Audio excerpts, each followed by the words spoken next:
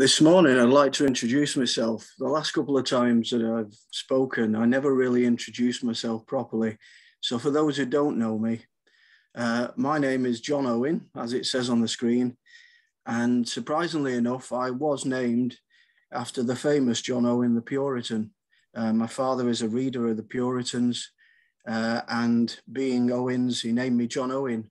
And it may well be that he named me in faith. I don't know. I've never actually asked him. But in the providence of God, I became a Christian when I was 11 years old. The Lord saved me. I've worshipped much of my life at Milner Evangelical Church in the Northwest. I was actually converted at a Baptist church in Royton. And the big question for me in coming to Christ was when I was asked, would you like to know Jesus Christ personally? I had all the Bible stories. My mother taught me the Bible from an early age, but I was dead as a doornail, spiritually speaking. I used to lean on my mother's shoulder as a young child in church and fall asleep until one day I was asked this golden question, really. Would you like to know Jesus Christ personally? And really, through the person who asked me, that was God speaking. And that's when I prayed and asked the Lord to save me, and indeed he did. Now, some people come to Christ over a long period of time, and other people come to Christ instantly. I instantly knew that God had saved me as a young child. And then, if you like, the battle and the struggles began. And it's the same today. We're in a spiritual battle. And we're going to be looking really at a spiritual battle this morning. And we're going to be looking at a book that you may not be very familiar with. I don't claim to know all the answers to this book. God does, because it's his word. But we're going to look briefly at the book of Nahum. I'm going to read chapter 1, so it's a fairly long reading. And if I go slightly over time, I apologize with what I have to say, but I hope that it's helpful to everyone. The main focus this morning is, as William's prayer, really. It's to think about who God is and what he has done. That really is the focus. So I'll read Nahum chapter 1, verses 1 to 15. The burden against Nineveh, the book of the vision of Nahum the Elkoshite. God is jealous, and the Lord avenges. The Lord avenges and is furious. The Lord will take vengeance on his adversaries, and he reserves wrath for his enemies. The Lord is slow to anger and great in power, and will not at all acquit the wicked. The Lord has his way in the whirlwind and in the storm, and the clouds are the dust of his feet.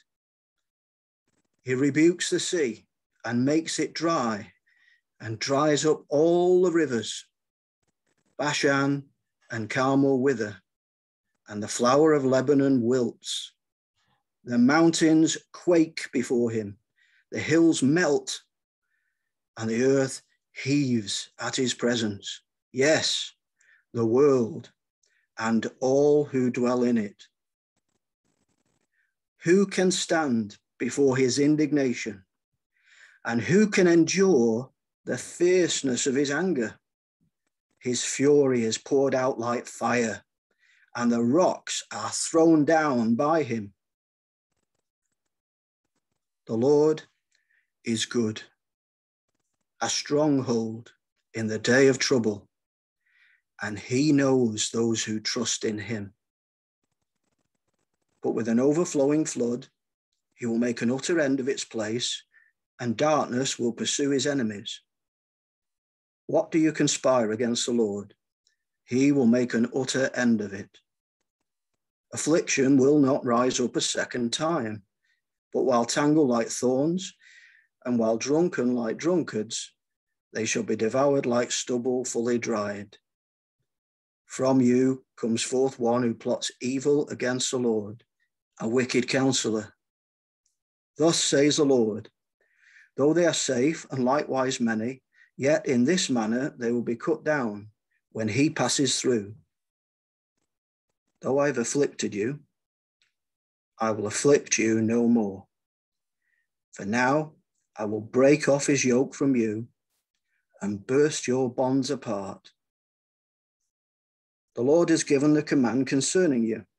Your name shall be perpetuated no longer. Out of the house of your gods I will cut off the carved image and the molded image.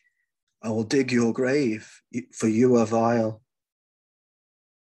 Behold, on the mountains the feet of him who brings good tidings, who proclaims peace.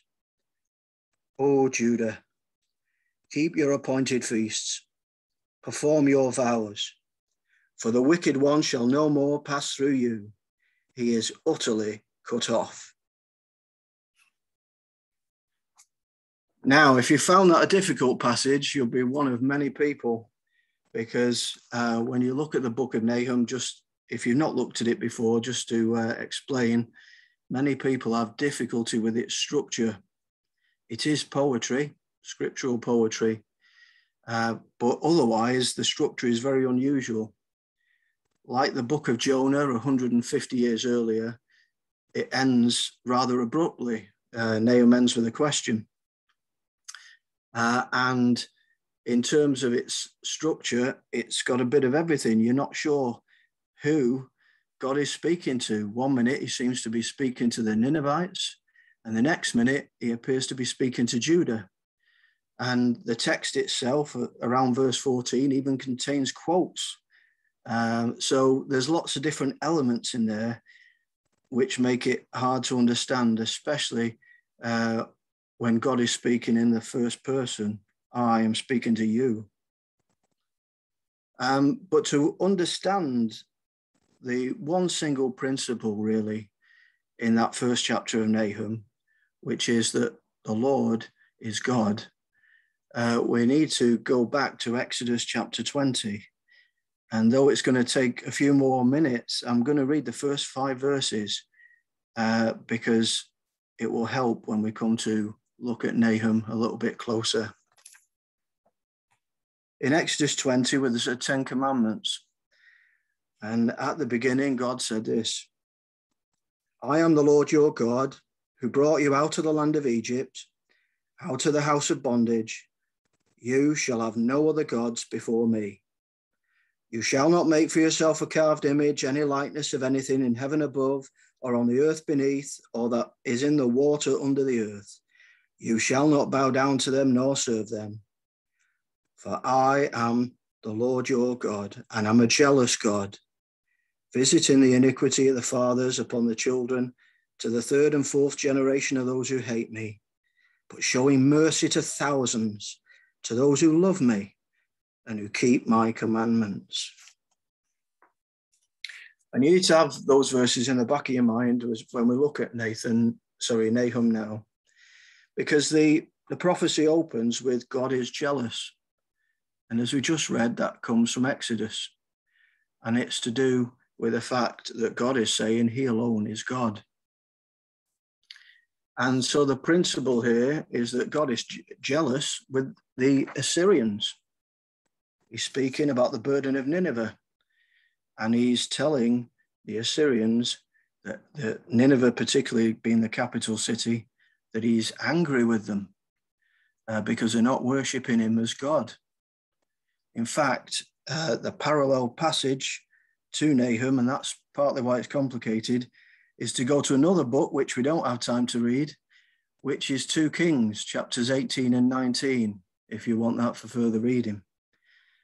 Because this passage comes up where the Assyrians have come up to Jerusalem to conquer it.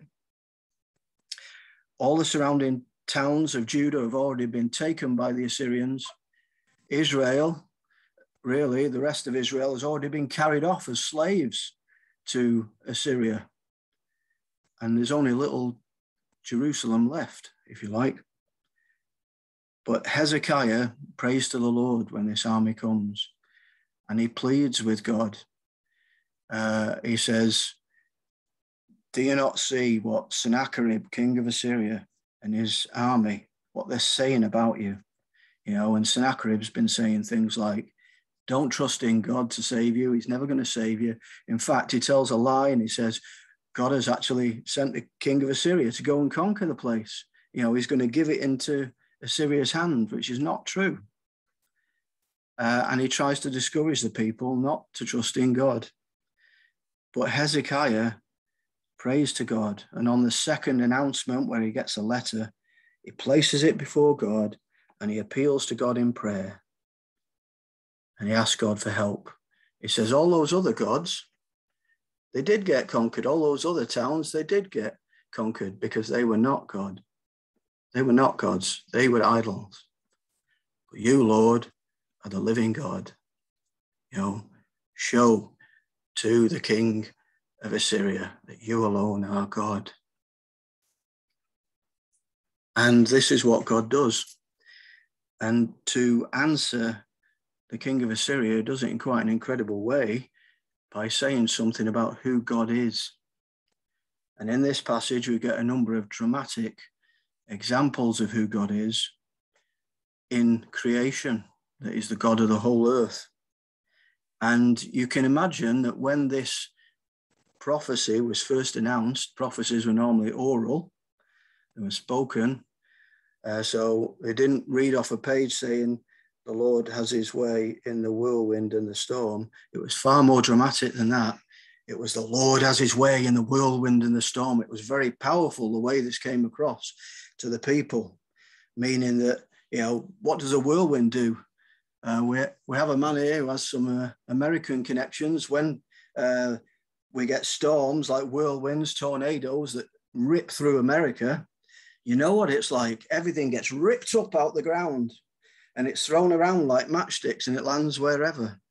And God is saying how powerful he is, like the whirlwind and the storm, and that God actually is behind it, the whirlwind and the storm. And the clouds are the dust of his feet. Now, where are the clouds? They're up there. And the picture there is how great and how high God is. There's Sennacherib saying that God's not going to save them, that God's just like the idols, but he's not. He's in the whirlwind of the storm. The clouds are the dust of his feet. And if we were to strain to look up into the heavens, using this picture analogy, the best we could hope to see is the very feet of God. We wouldn't see his face because he's so far high and above us. And nobody can touch him. Sennacherib is not going to overthrow God. God is going to overthrow the Assyrians. And it says, he rebukes the sea and makes it dry and dries up all the rivers. Normally, when the kings came to attack cities, they dammed up the rivers so that the water didn't get into these fortified cities and they'd starve the people out. And God's saying, no, I'm not just going to dry up one river. I'm going to dry up the whole lot, the ocean as well. And if you live by the sea or you've ever stood by the ocean and looked out and seen the sea as far as the horizon, just imagine with one word, he rebukes with one word. It's all like a cracked pavement. It's all gone. And these are pictures, obviously, of destructive power, but they're targeted at the Ninevites. They're not targeted against God's people. And there are other pictures in there, which we don't have time to go into, but I think you get the picture of just how great God is. And that's what he is conveying to his enemies who have deliberately defied him. So then we ask, well, what about Judah? What's happening to Judah in this book? Well, the first thing to say is about the name of the book. The name of the book is Nahum, and Nahum means comfort. Primarily, this book was written to comfort God's people. And the first bit of comfort, seen in the fact the Lord is good, is that he's not going to let his enemies get away with it. None of us would want the wicked to get away with the evil that they do, but God in his holiness is going to do something. He's not going to let the wicked get away with it. But also that goodness is displayed towards God's people. In his goodness, he's going to come and rescue his people. He says he's a stronghold in the day of trouble. And it's a call to trust in God. and he knows those who trust him. That's a particular reference to Hezekiah's prayer. He was trusting in God to deliver. But the question is, what right have the people to be delivered? How has Judah ended up as little Jerusalem, with all the surrounding towns captured and all of the rest of Israel carried away? Again, you have to go back to the Old Testament law to find the answer. And the answer is because they were idolaters as well. This book was written during the latter part of the life of Hezekiah, during the time of Manasseh, who followed, and Josiah. Now, two of those kings were good kings, but had a short reign. Well, actually, Hezekiah's reign was quite long, but Manasseh's reign, he undid everything that Hezekiah did. So Hezekiah, who was the greatest of Judah's kings, God says so in 2 Kings, all that he did was undone by Manasseh, who followed. Manasseh reinstituted Baal worship. They were worshipping the hosts of heaven. And Manasseh even sacrificed 2 of his children in the fire to false gods. So he was a wicked king. And so Judah, in this situation, are idolaters. If you like, they're in exactly the same place that the Ninevites are in. But God, in his goodness, is going to treat them differently because God has chosen them. God has chosen them. And therefore, God is going to deliver them. And he says, I afflicted you. We're not to think for one moment that we're going to get away with our sins. Whether we're Christians or unbelievers, God punishes sin. And some Christians can have a very hard experience in life in being brought out of that sin. They suffer, but it's for the believer, it's to bring them back to God. It's to bring about true repentance, because the Lord is God. He's not to be viewed alongside other idols or compared to other idols. And he's to be worshipped alone as the God that he is, the one true God. So it says, as we draw to the end of the passage, not that God is going to come and save Judah in a whirlwind, or that he's going to come and save them by sending somebody else. It says in verse 13, I will break off his yoke from you and burst your bonds apart. The picture is that God himself is going to come and he's going to save his people. He's going to break off the yoke of the Ninevites who want them as slaves. He's going to burst their bonds apart and he's going to set them free. And this is good news. Verse 15, behold, on the mountains, the feet of him who brings good tidings, who proclaims peace. This war is going to be over and there will be peace, and God is going to bring it about. And at the end of the passage, it says, the wicked one shall no more pass through you. This is talking about full and final victory.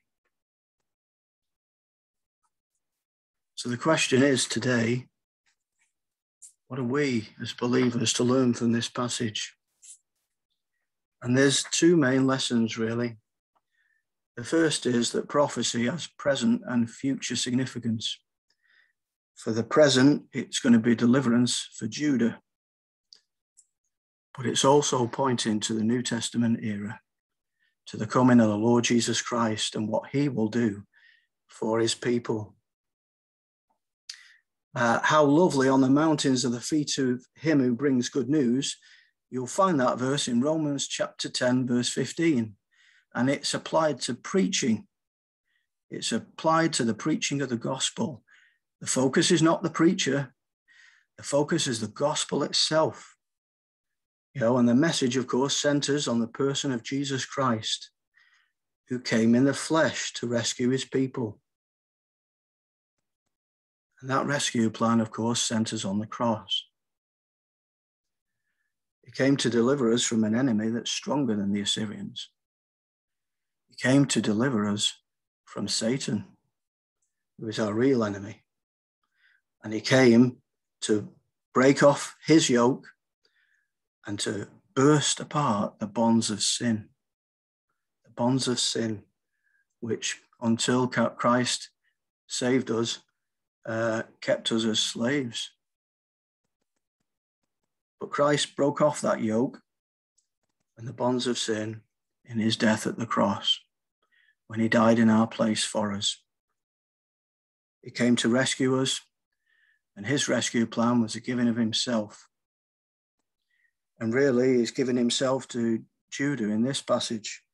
At the end of verse 15, you get the heart of God, really, towards his people, where it says, "O Judah," this is the heart speaking.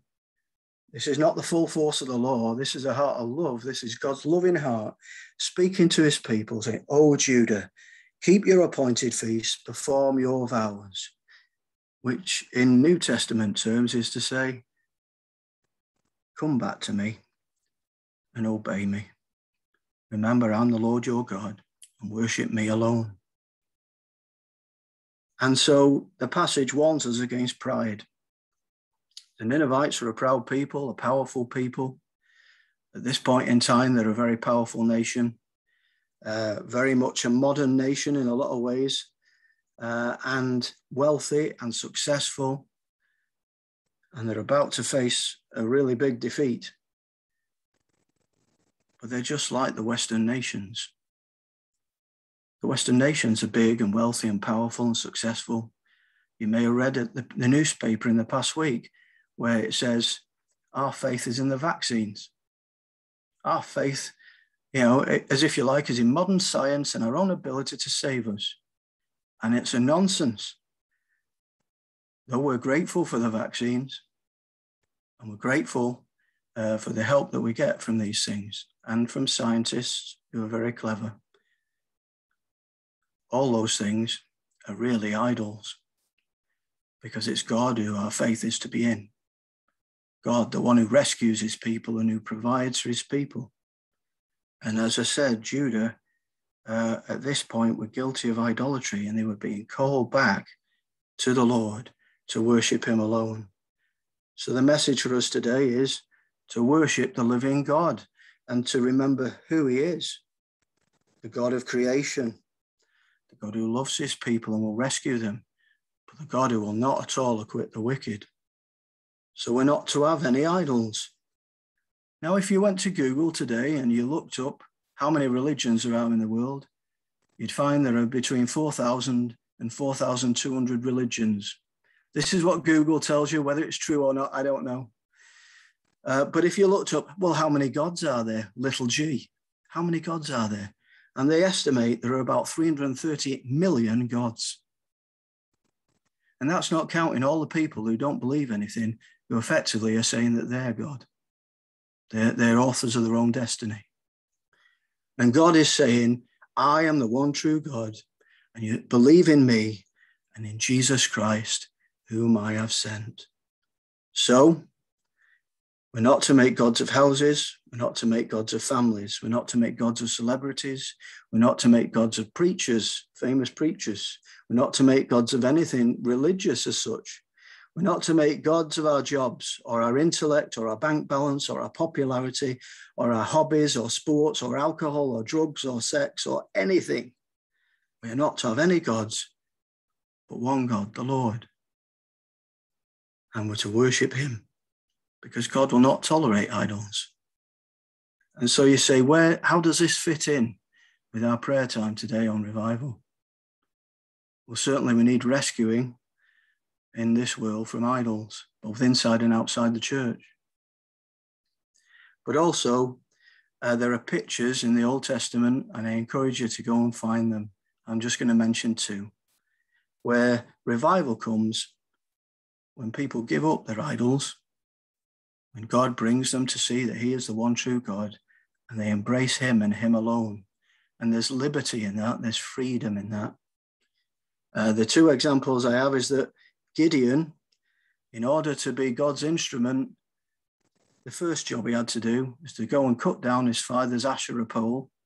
And he actually was to chop it up into wood and make it into a sacrifice to the living God in order to show obedience to God And of course, God used him. He was a frightened man. He did it at night, but he still obeyed. And in Acts, we find that when the people came to the Lord Jesus Christ, they took their magic books and the things they'd formerly worshipped. They put them in a big heap and they set fire to them. Even though they were worth a lot of money, they were finished with that way of life. It was Christ and Christ alone. So the prayer today is for a needy world that needs to be rid of idols, and that Christ would be preached, and that God would make himself known, and that the Lord would draw people to himself again, like he drew Judah back to himself, and indeed us. I'm going to pray now, and then it's over to you.